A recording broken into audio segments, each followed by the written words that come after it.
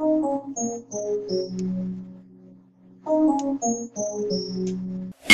what's up, family? You cats know what it is. This is Celebrity Talk with Q, and I'm Q. Hey, check this out. Nicki Minaj, she celebrated her 31st birthday on yesterday, December 8th, at the Philippe Restaurant in Los Angeles.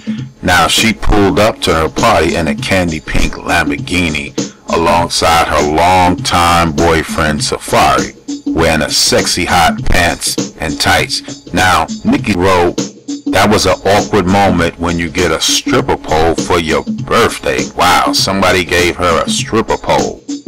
Addressing her fans, she tweeted, "Love you guys so much, thank you."